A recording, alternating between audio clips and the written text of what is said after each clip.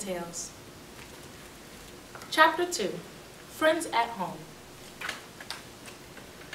Dragon took the apple home and built a warm, cozy fire. He told spooky stories to the apple. He told funny jokes to the apple.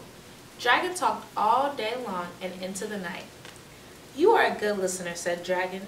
"Good friends are always good listeners."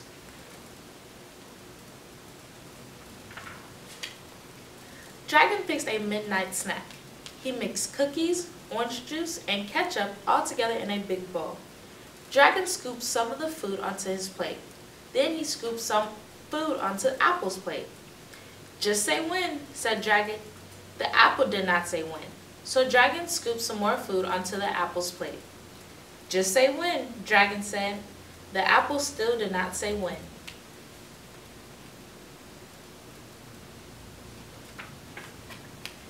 So, Dragon scooped the rest of the food onto the apple's plate.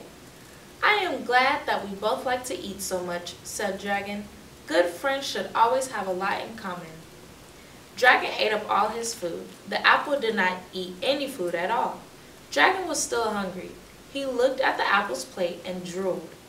"Do you mind if I eat some of your food?" asked Dragon. The apple did not seem to mind.